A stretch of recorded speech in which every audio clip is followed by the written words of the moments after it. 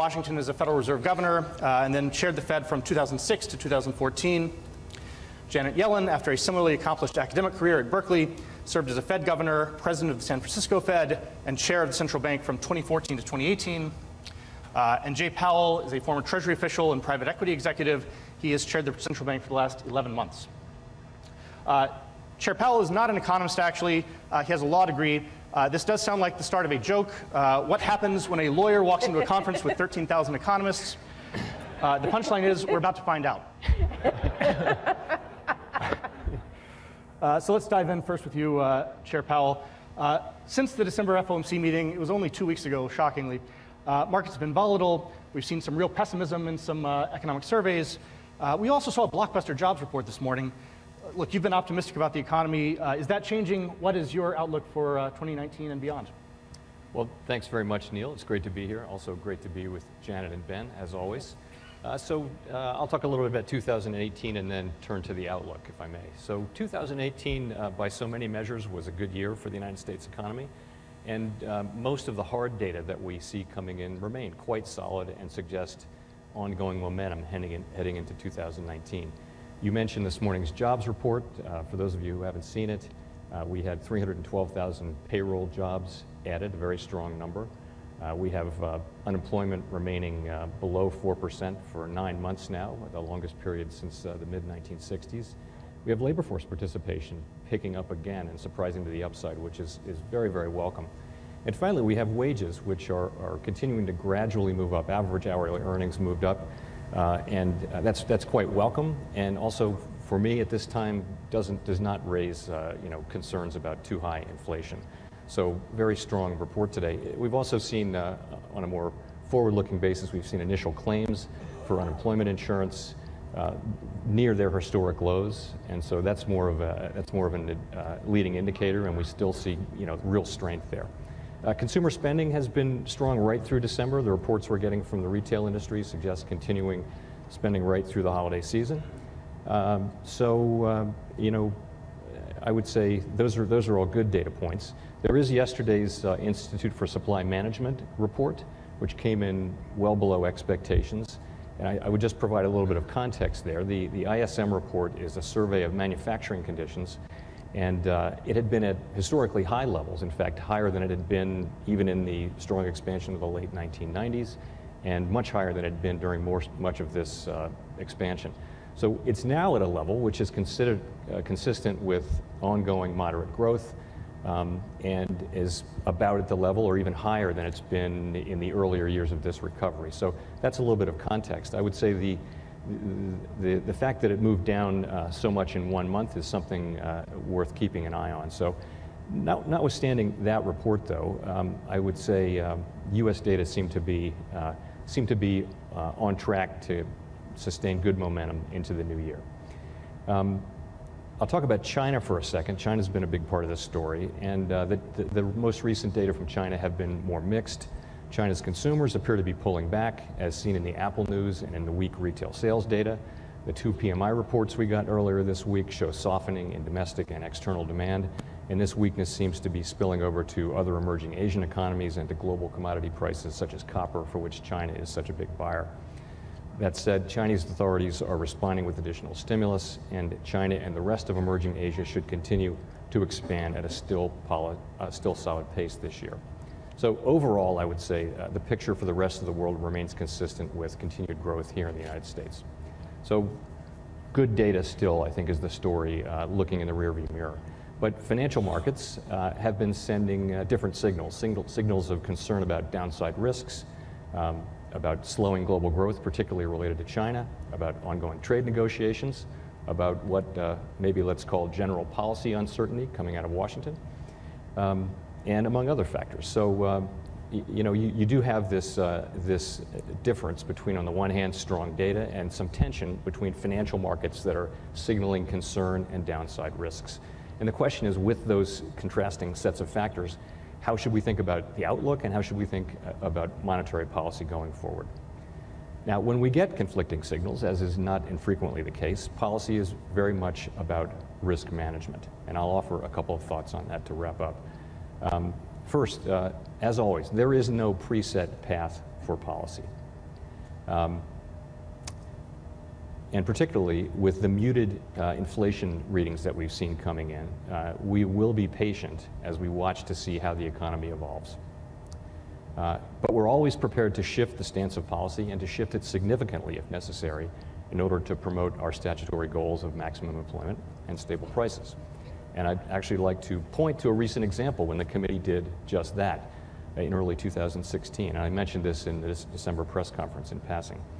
As many of you will recall, in December 2015, when we lifted off from the zero lower bound, the median FOMC participant expected 4 rate increases for 2016.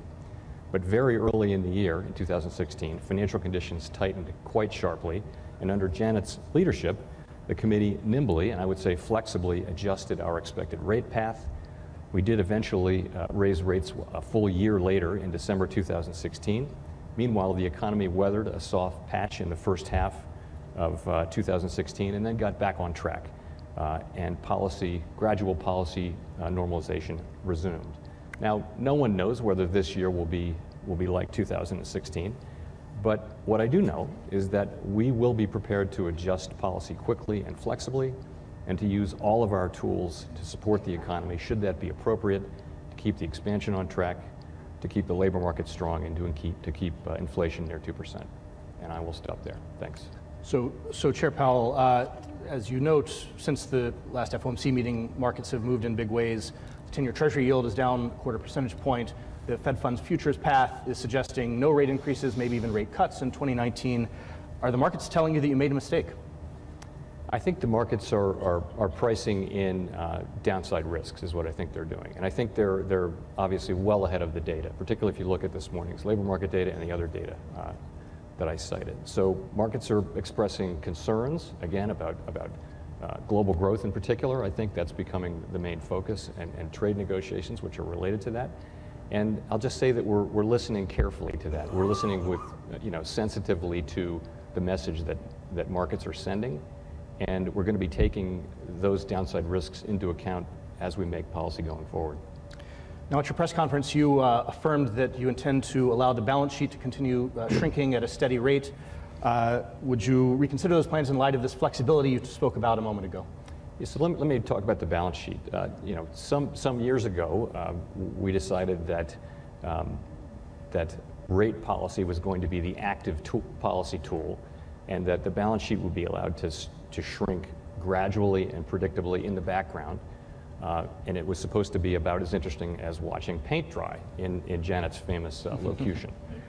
So, and that division of labor has served us well, and we think has served the economy well. And so we also said at the very beginning, I think in our original, certainly the first policy normalization plans that I was involved in 2014, we said that we would be prepared to adjust our normalization plans as appropriate to achieve our goals. So if we ever came to the conclusion that any aspect of our normalization plans was somehow interfering with our achievement of our statutory goals, we wouldn't hesitate to change it. And that would include the balance sheet, certainly. So I would say today, of course, we're hearing a lot from different groups of people about the role that the balance sheet normalization may be playing in the markets. I think we are of the view that what really happens mechanically when when our securities mature is Treasury issues a comparable amount of securities, but they do so across the yield curve. The amounts are not that big. They haven't been that big compared to the issuance Treasury is already undertaking. So we don't believe that our issuance is an important part of the story of the market turbulence that began in the fourth quarter last year. But I'll say again, if we reached a different conclusion, we wouldn't hesitate to make a change. If we came to the view that the balance sheet normalization plan or any other aspect of normalization was part of the problem, we wouldn't hesitate to make a change. So let's broaden our conversation now. Dr. Yellen, if this expansion lasts into next summer, it'll be the longest on record. You played a significant role in making that the case. How confident are you that this economy is on track to keep growing through 2019? How worrying do you find these latest moves in markets and some of the survey data? Well, I agree with Chair Powell's assessment that he just offered up. The data suggest we have a pretty strong economy, consumers. You know, consumer spending is 2/3 of all the spending in the economy, with strong job growth and income growth, debt burdens having been reduced substantially, housing prices having risen, oil prices down, putting some money in consumers' pockets. I think consumer spending, and it looks, as Jay said, as though spending over Christmas was strong. That's a strong base for the economy next year. I don't think that expansions just die of old age. Two things usually end them. One is financial imbalances, and the other is the Fed. And usually when the Fed ends a recession, it ends an expansion, it's because inflation has gotten out of control and the Fed needs to tighten to bring it down. And I think the Fed is now very well positioned with inflation being low and inflation dynamics being favorable in the sense that the linkage, so I believe that there is a linkage between slack in the labor market and product markets and inflation, but the strength of that linkage is not very great. So we have a relatively flat Phillips curve is another way of putting that. And in addition, inflation expectations seem well anchored, and so inflationary dynamics are very favorable. It gives my former colleagues the opportunity to be careful, to move gradually, to be data dependent, to manage the risks, and I have confidence that they'll be able to do that. And I don't really see financial imbalances in the economy at this point that look to be threatening. So of course, we have had a tightening of financial conditions. Markets are obviously worried about downside risk. There are we are seeing some slowing in the global economy. I believe growth is likely to slow quite a bit next year, but still likely end up being above the growth rate of potential, which is consistent with a strong labor market and maybe even some further tightening. Dr. Bernanke, you spoke once of a Wile E. Coyote effect as this fiscal stimulus impact of the tax cuts fades, that we might find ourselves in a bad spot over a cliff looking down. Are we looking at that now? Is that part of what's being priced in, and how much is that fear something imminent? Well, I think we have an excellent chance of breaking the all-time record for an expansion, a 10-year expansion in the middle of next year. It's likely that the economy will grow more slowly in 2019 than in 2018, and maybe even more slowly in 2020. This is not something that is news. I mean, we've anticipated this for a long time because the fiscal policy in particular that was enacted close to a full employment starting point, we knew that barring changes in the law that stimulus was going to be dying down over time, and that's certainly going to be slowing growth, all else equal. Financial conditions were, if anything, a little bit ebullient, in 2017, early 2018. To some extent, what we've seen, this tightening we've seen, is a take back of some of that, particularly with concerns about geopolitical considerations, trade wars, and the like. And then, of course, the sort of perfect confluence of synchronized growth we saw in 2017 is also, globally, has also been a little bit less strong. So all these things do suggest some moderation. But as Janet says, expansions don't die of old age. I like to say they get murdered instead. And right now, the murderer is not here on stage with us. Right now, I don't see anyone's cloaking behind, hiding behind the curtains. But some slowing does seem likely. Let me just say, that it is a good thing that the Fed has the flexibility to respond in a way that will be responsive to the data, responsive to the markets, and that manages the risks that are obviously on both sides of this. So, as all three of you know all too well, being Federal Reserve Chair is not just about economics. It is about navigating the political system, navigating Washington. That task has become trickier for your successor. Chair Powell, the president seems to be very unhappy with the path of rate increases. There's been reporting that he's considered trying to fire you, which would raise legal questions, to put it mildly. Have you received any direct communication from the White House expressing displeasure?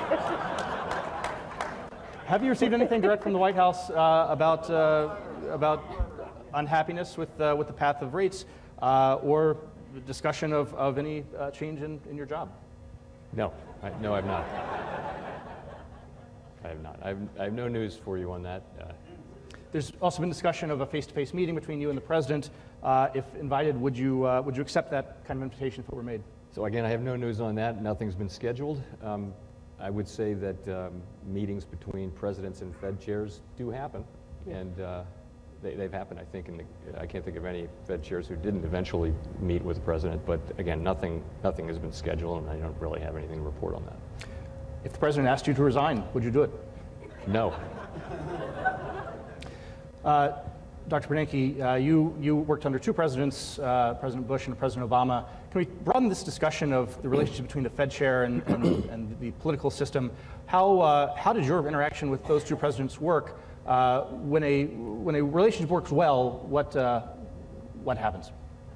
Well, I had a very good relationship with President Bush, who initially appointed me, and I worked for him in the White House for a time, and also with President Obama, who reappointed me. Both of them were very respectful of the Fed's independence on short-term interest rate decisions. On a few occasions, in fact, President Obama wryly commented to me that he'd been criticized abroad for Fed actions, and he had to tell them, no, it really is not our bailiwick, and that the Federal Reserve is making QE2 was a difficult time for a lot of us.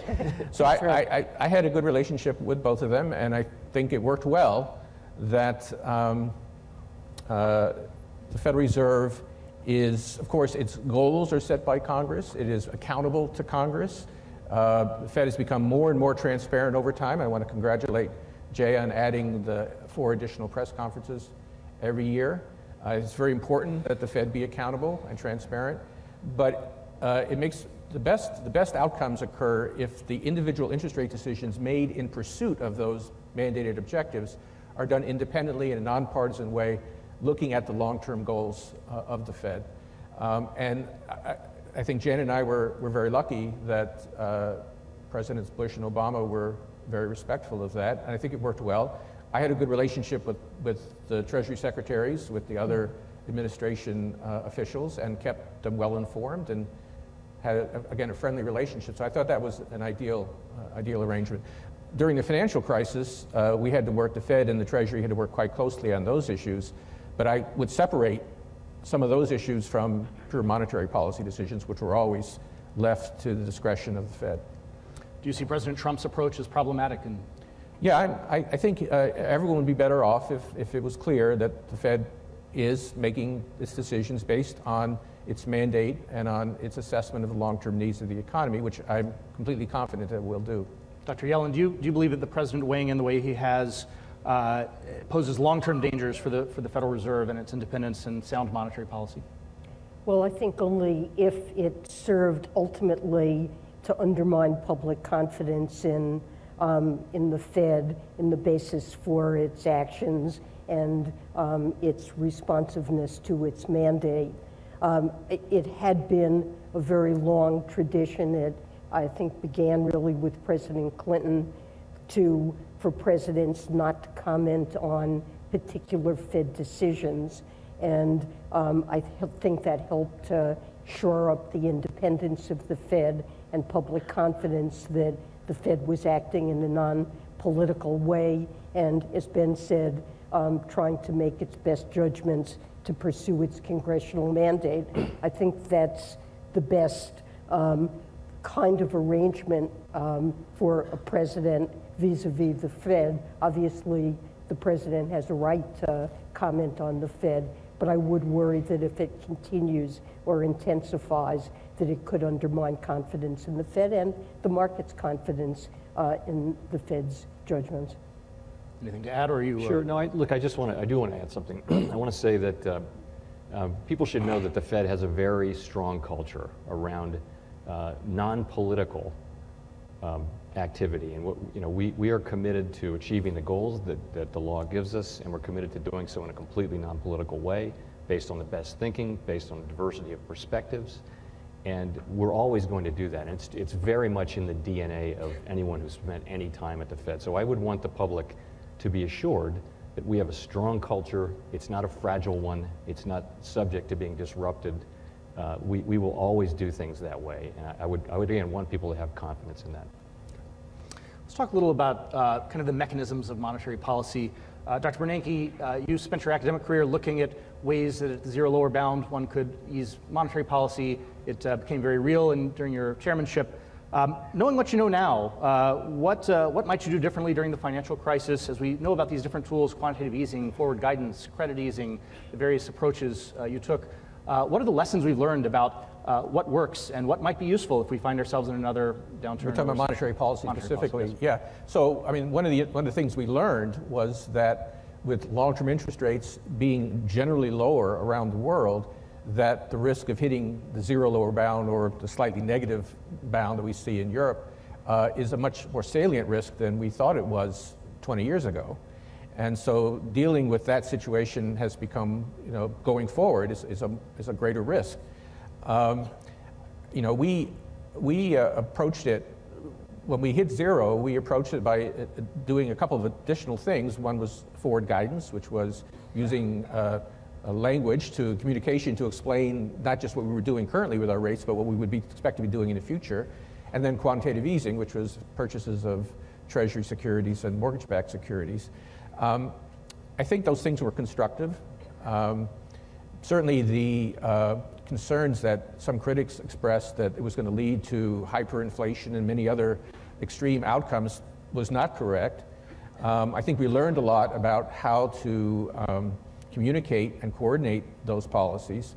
So I think in the future, while I hope that we won't be very frequently in the situation of being at zero short-term interest rates, I think we do have some tools that could be used and that those things will still be in the toolbox. There are further discussions, I don't want to take you too far off track, about could we change the way we approach the target, the policy target, for example, that would make monetary policy more effective at zero interest rates. You've spoken of kind of a state contingent. Yeah, price level targeting or temporary price level targeting are some examples of that. But the Federal Reserve is doing a review currently of its tools and its framework, and I think there'll be some interesting discussions in that context about whether the current inflation targeting framework needs modification, or would there be ways of making monetary policy more effective at zero. But I think overall, I mean, the experience suggests to me that while the zero lower bound is a real constraint and makes it harder to manage monetary policy, there are some tools that can be used in that circumstance to get additional accommodation. Anything you want to add? Well, I agree. I think the tools were effective, should remain in the toolkit, and potentially can be strengthened. And I think it's very constructive that the Fed is going to undertake a review. I think one of the things that struck me looking back is that as late as 2012, I believe, you still had long-term interest rates that were around 3.5%. And in a way that reflected the public's view that this would be a short episode, that short rates would go back up more quickly. I mean, it was 7 years that they stayed at zero.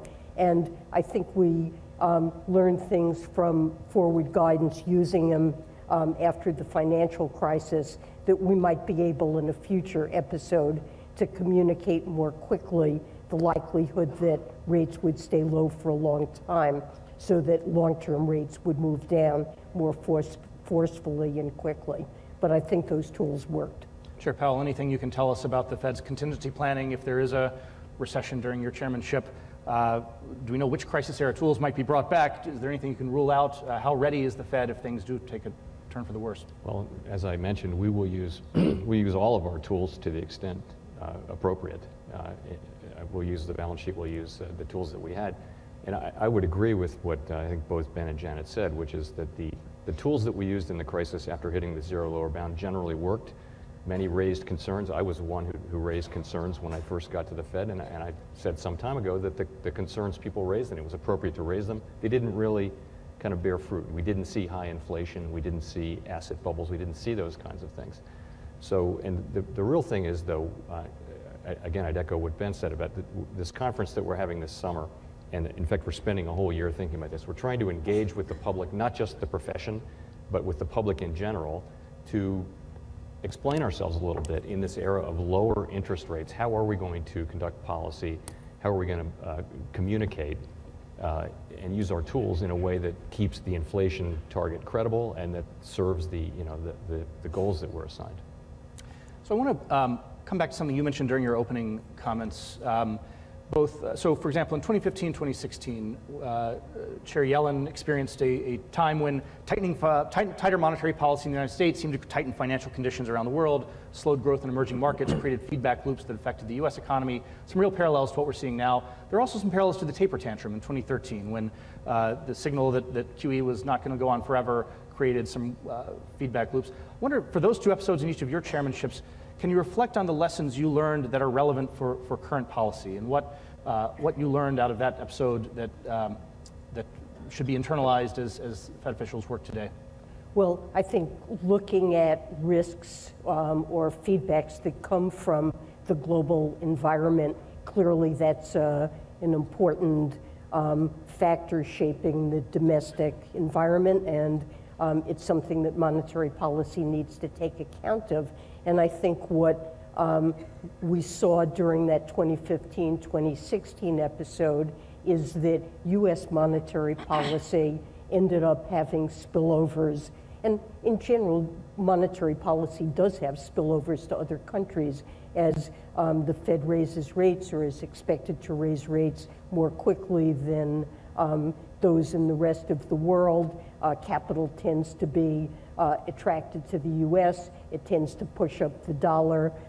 It tends to slow global growth, especially for countries, emerging markets with dollar-denominated debt. Both higher interest rates and weaker local currencies raises the burden of that debt, can serve to slow growth in the rest of the world, not necessarily, but may slow growth in the rest of the world.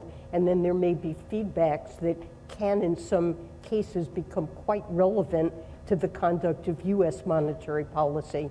And Jay pointed to this in his opening remarks. Certainly 2016 was an example of a situation where linkages from U.S. monetary policy to global financial conditions and growth and back again, spillbacks to the U.S. outlook did lead to a significant revision of what the appropriate path of policy should be. And we ended up, as Jay said, in December of 2015, when we first raised rates, the median in the projections of the committee participants, they were looking for 4 rate increases during 2016. And these feedback loops were sufficiently strong that we ended up raising rates only once. And I don't have regrets about that. Sometimes it's difficult to predict how these things will play out, and that's why data dependence and being amenable to changing one's view if risks seem to be feeding back to the U.S. outlook, why that's an appropriate way to proceed. Dr. Bernanke, the taper tantrum? Well, so first in general, clearly what the Fed does has a big effect globally. The dollar is the international currency, so even when third countries trade with each other, often the invoices of the trade are in dollars, and international borrowing and lending is typically in dollars. And so we recognize that those effects are powerful, and they do feed back on the U.S. economy. We took seriously in the crisis in particular our role as global lender of last resort. The Fed got far less attention than some of the other things that we did during the crisis, but we conducted currency swaps with 14 central banks, including 4 emerging market central banks, to make sure they had access to dollars to help manage the shortages of dollars globally. And so we served, in some sense, as a global lender of last resort. So we were quite aware of these international factors. The taper tantrum, I think this is an example of where in the future we might do better. I think there was communication concern there in that when we announced a contingent and very gradual slowdown in our purchases, I think it wasn't so much that slowdown as it was the inference that was taken in some quarters that this meant an imminent increase in short-term interest rates. And we saw, the forward curves shifting up immediately, even in other currencies. And so it just shows you the subtlety of how these different tools interact. One of the roles of asset purchases is to offer a signal about where future rate policy is going to be. And so I think what happened in that episode was that, again, there was an inference taken that policy rates were going to go up much more quickly than we intended. And we tried to be very clear about that. We tried to clarify that. I think in the end, the message came through, and the effects, at least in the US economy, turned out to be pretty minimal. But we learned, future central bankers will understand the importance of coordinating the communications across the different elements of monetary policy, in this case between asset purchases and rate guidance. Chair Powell, you were a governor during both of these episodes. As you sit in this chair now, part of this is the cost of being a global reserve currency. It makes your job more complicated. What lessons do you draw as you set policy over the months ahead? Well, a couple of things. First, the taper tantrum left scars on anybody who was working at the Fed at that time. And I think the takeaway was that the market could be very sensitive to news about the balance sheet, to the pace of normalization, anything like that. That's one of the reasons why the balance sheet is supposed to be in the background, gradual and predictable paint drying, as opposed to the active tool. We didn't want to have two active tools going at once. So that was one of the things.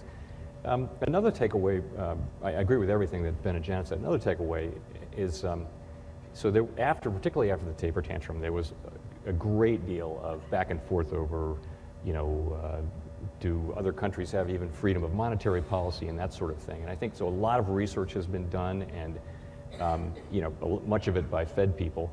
And the sense of it is that the best thing that we can do, I think, is to be as transparent and predictable as possible, and that a strong U.S. economy is good for the world, and that sometimes the role of the U.S. monetary policy in other countries is exaggerated. Notwithstanding that, sometimes there's a real effect, and it helps. If you're a small open economy, you can address some of that with strong institutions, in particular with floating exchange rate.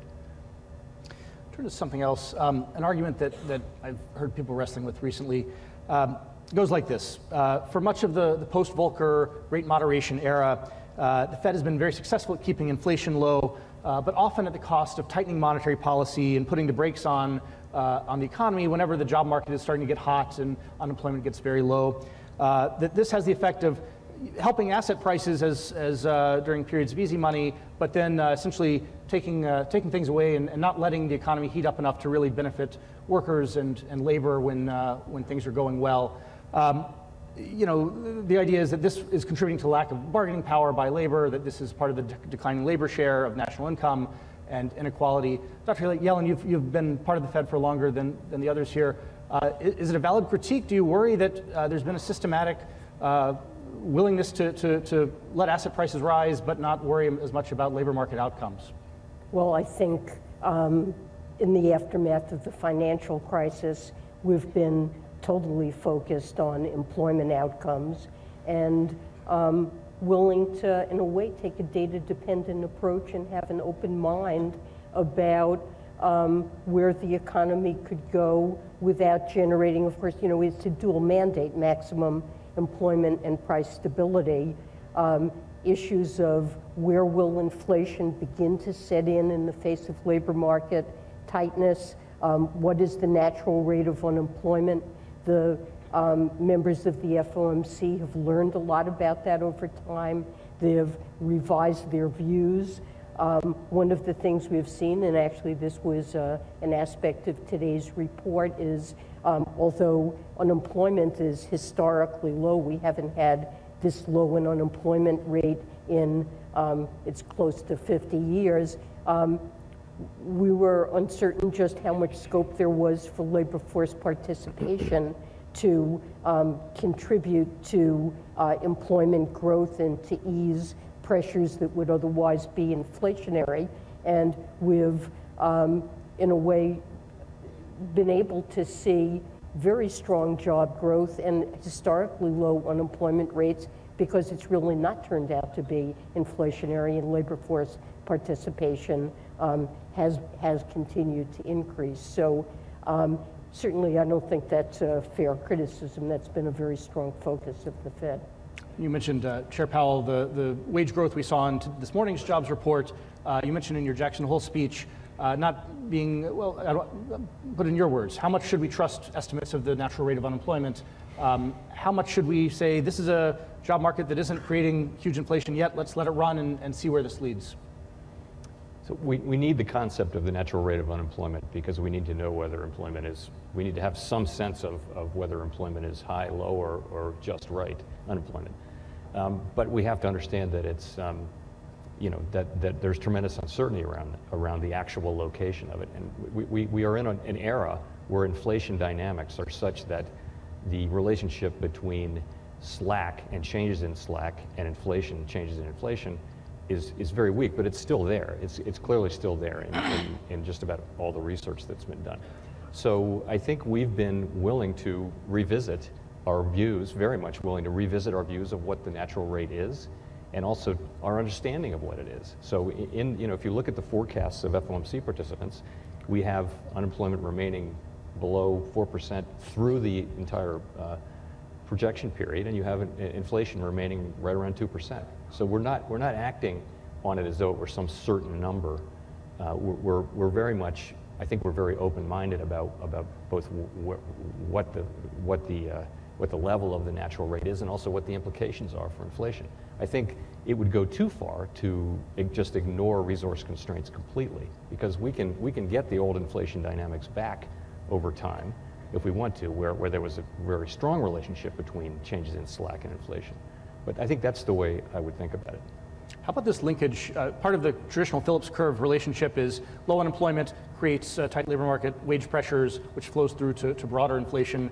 There's two steps there. There's tight labor market to higher wages to overall inflation, and that's the linkage we haven't seen as much of lately. How do you think of that? Both of those links have weakened significantly since we were young, since the 1960s, since I was young anyway, before you were born. So they've weakened a lot, and I've mentioned, you know, we had wages going up faster than productivity plus inflation during the latter part of the 1990s expansion without having price inflation. So there's the link between the two, between wage inflation and price inflation, is pretty weak, and you know, wages going up is not necessarily inflationary, and we know that very well. I mean, I think we have inflation under 4%, sorry, unemployment under 4% for 9 months now. We have inflation under control, and I think that's a pretty good outcome, and we sure think it can continue. Dr. Bernanke, is the Phillips curve dead or just really flat and really uncertain? So to use a slang economics jargon, this is an endogenous phenomenon. Chairman Volcker and Greenspan did the three of us a big favor by bringing inflation under control and helping to anchor inflation expectations very closely to roughly 2%, and we formalized that target, I think, in 2012.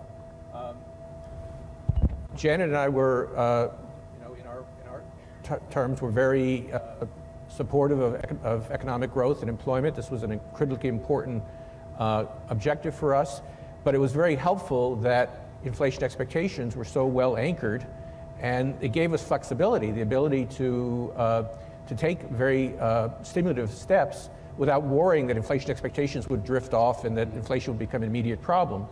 So that's sort of a capital asset that central banks have, that inflation expectations are so well anchored and stable. And that's the, quote, endogenous reason why the Phillips curve is so flat. That allows us, Jay, to be, to explore the range of, how far unemployment can decline and to be aggressive at times when necessary.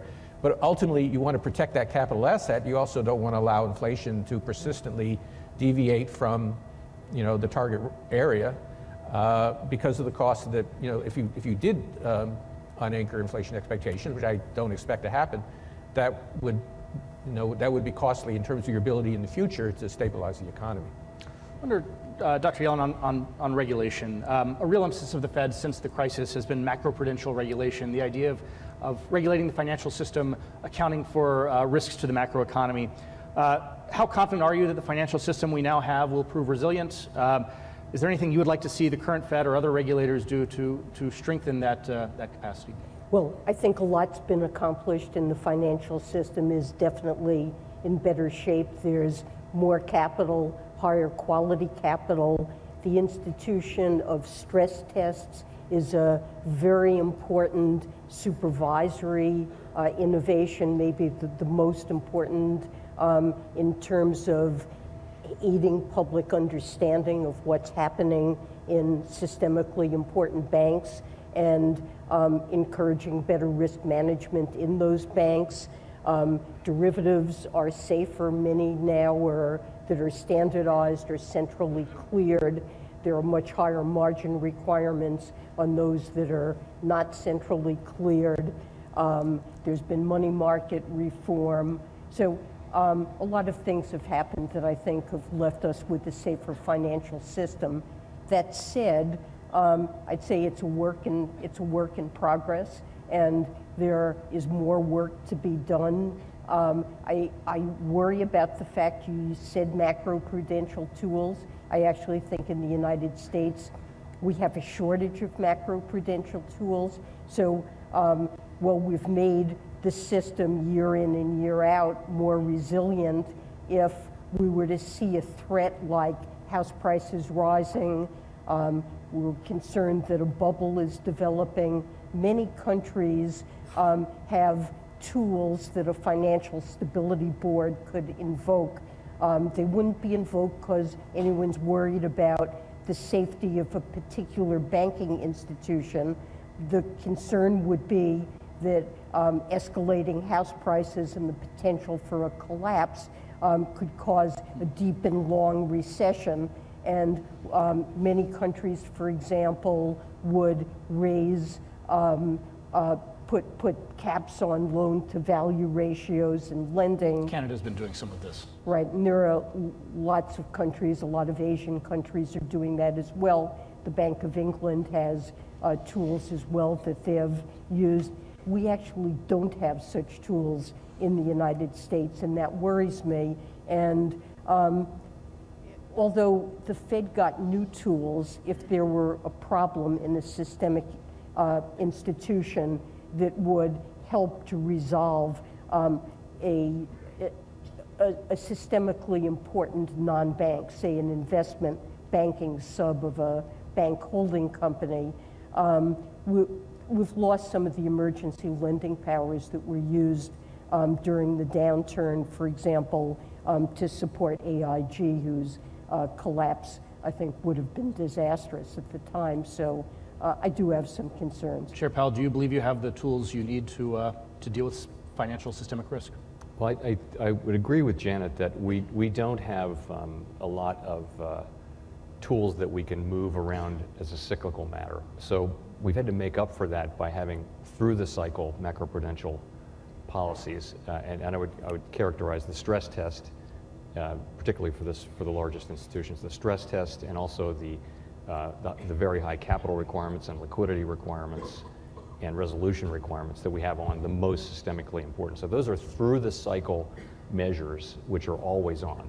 I think we're not strong in terms of having tools that we can turn off and on. And frankly, that's just a fact of life for us. I think that there's a long history of and not a happy history of trying to use things like loan-to-value ratios. They don't survive very well. The other thing about the United States, of course, is that most credit intermediation takes place in the financial markets, not the regulated, supervised banking system. And that's just a different thing. You know, it's not the financial capital markets are not prudentially regulated. It's completely different, and it's a real strength from a capital raising and dynamism standpoint. But it's something we've worked on a lot, and I think that, I think what we've done with the banks is a good body of work, and I feel good about where the banks are. I also feel fine about the capital markets, but I think there's more to be done in central clearing, for example, and there's more to be done in the capital markets generally. So if I could step away from economic policy for a moment to talk about the economics profession. Dr. Bernanke, you become president of AEA later today. Dr. Yellen, you take over that job a year from now. My colleagues Jim Tankersley and Ben Castleman have reported on accusations of harassment and abusive behavior by Roland Fryer at Harvard. They tell me they've received many tips about bad behavior by other senior economists at leading universities since that story was published. My question for both of you is this: what more needs to happen to ensure the economics profession is welcoming to all types of people, that abusive behavior isn't tolerated, and what more can AEA and other institutions and universities themselves be doing to make that the case? Well, economics certainly has a problem. We have a very low ratio of women in terms of our professional ranks, and unfortunately, a reputation for hostility towards women and minorities seems to be an important reason why many women choose not to become economists. That's bad for them, and it's bad for the profession because we're losing a major source of talent and insight. As you mentioned, I'm becoming the president of the American Economic Association. Janet will follow me. We work together on this. I think this should be our top priority. We are currently, the AEA is currently conducting a survey of its membership on professional climate, asking people to report things that have happened to them in general or specifically. AEA members here or who are listening, if you haven't filled out your survey, please do that. That will help. That information will help us think about next steps. But I think in general we've got to work much harder to increase women's participation in economics. A small example of that is that I appointed a 19-person committee to pick all the papers and sessions that are in the Atlanta meetings here. 11 of the 19 are female, and I hope that will add perspective to these meetings. We've also introduced a new website for job market discussions, which is intended to make it unnecessary to go to a private sector website that had a lot of bad reputation in terms of misogynistic comments and so on. And we're going to continue our efforts to mentor young women and minorities at the college level, graduate level, and up the chain. Unfortunately, this is a long pipeline. It takes a long time to transform an interested undergraduate into a senior professor. But we are very committed to this. I'm sure Janet will want to add to this, but I think it's very important for economics that we change the equilibrium here, that we change the perception of economics as being unfriendly to any group of people.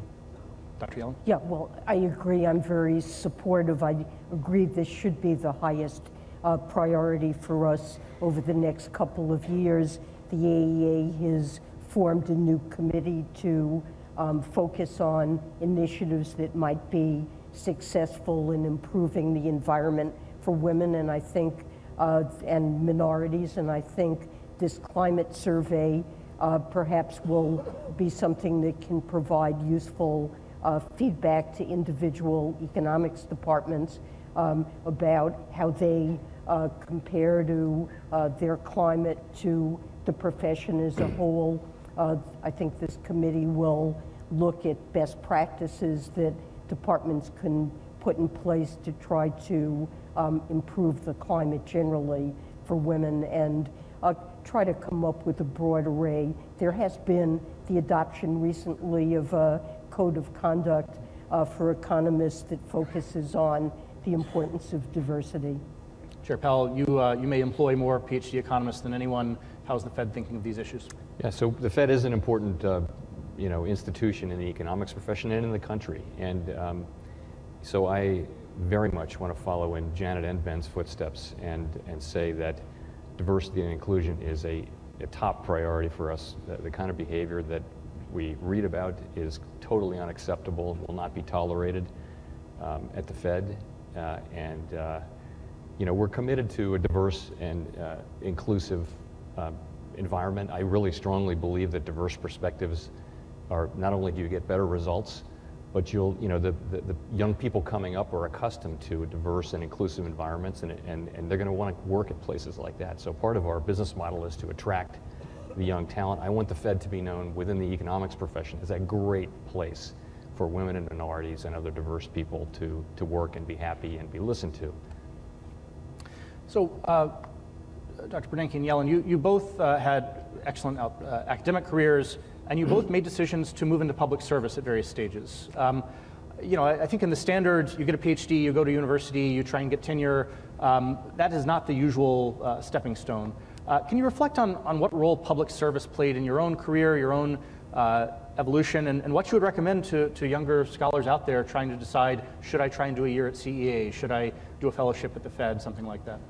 Well, it was something that figured in my thinking as something I'd like to have as part of my career. From my undergraduate days, it was a motivation for me to study economics. I hoped that I would have a chance to serve at the Fed, to serve at the Council of Economic Advisors. I've always seen economics as a body of understanding and of work that is highly relevant to the design of public policy, and felt that economists can contribute to making the world a better and more successful place by helping to apply that knowledge. So it's something I always wanted to do, and it was part of my motivation. And I think as I've gone back and forth between academia and public policy jobs, I found that what the knowledge I've gained in academia, the sort of systematic way of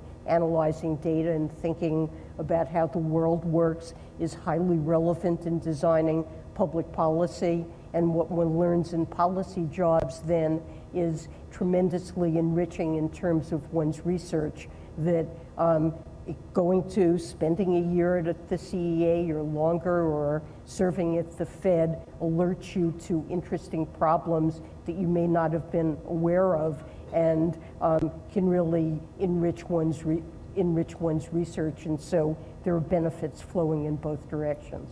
What are some of the insights you think you got from working in the policy world that helped make you a better academic, a better researcher? I mean, it's a question of what problem should one work on, and you know, I think in that regard, I always think about the fact that the Fed, in the run-up to the financial crisis and having to deal with zero interest rates, and thinking about what was possible to do in a zero interest rate world, you had an active body of research that had taken place inside the Fed and in academia, motivated by Japan's problem. So people in the Fed looking, and Ben spoke about this in a number of speeches, that you see a real world problem, it motivated research, and then that research was available when we found ourselves in that same situation later. So real world phenomena motivated important research. But Bernanke, you came in fairly late in your career to become a Fed governor. Reflect on that. Yeah, I was a lifetime academic until I got this phone call in 2002. Was Glenn Hubbard, as I recall? Glenn Hubbard called me from the White House and said, would you like to come talk about being on the board of governors at the Fed? And Keynes famously said that economists should strive to be as useful as dentists. And economics, after all, is not all that aesthetic a field. It's supposed to be a practical field, and if what you're doing has no relevance whatsoever to actual policy, then you should question that.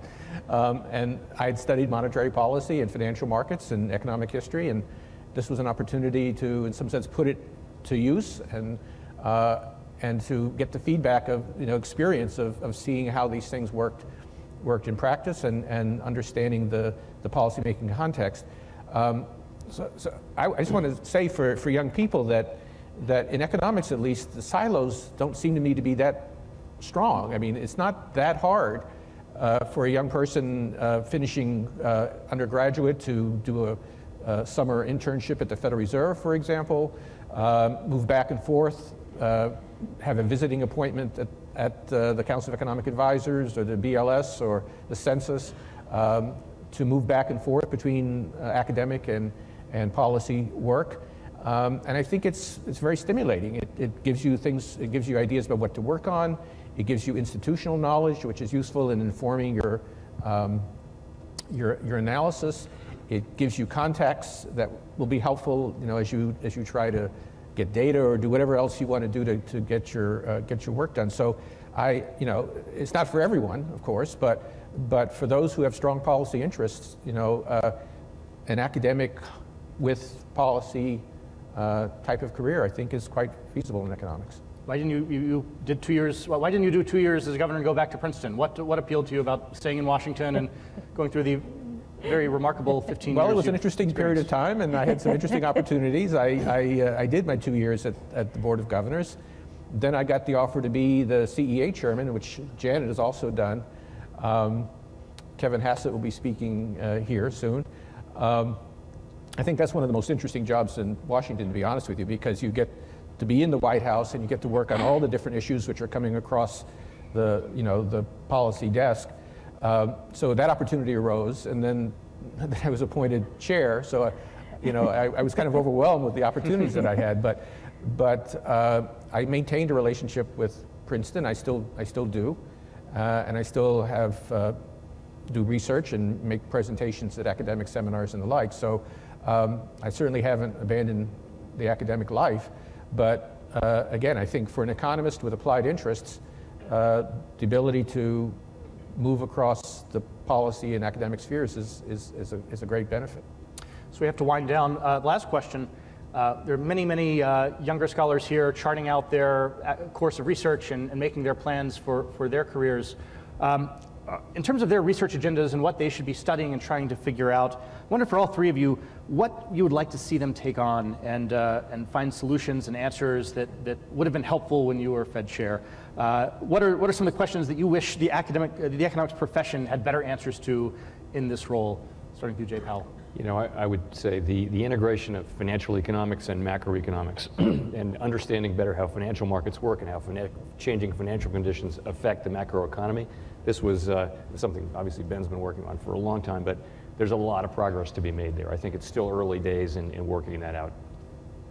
And I would say something related, systemic risk, understanding what gives rise to systemic risk, how we can measure it, how we can detect it, and what kinds of tools might be relevant in addressing it. I think this has become a fertile area for research, but really the economics profession didn't see the financial crisis coming, and a financial stability work that would put us on top of developments that might cause a future one, I think should be high priority.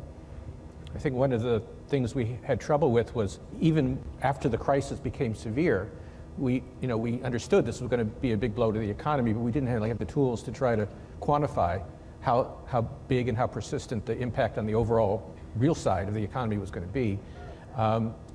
Even as late as the end of 2008, the Fed staff was still forecasting that unemployment was going to peak at 7%, when of course it went to 10%.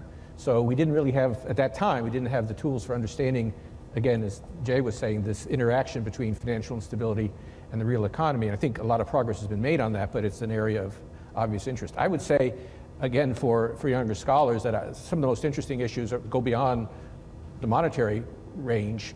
Politically around the world, we're seeing concerns about inequality, about opportunity, wages, the effects of globalization and growth and technology on job markets. So David Autor, another advertisement, will talk about some of these things in the Ely lecture, but I think that's an area where there's an awful lot to be done to better understand the dynamics of opportunity in a world where labor markets are changing so radically. Ben Bernanke, Janet Yellen, Jay Powell, thank you very much. Thank you. Thank you.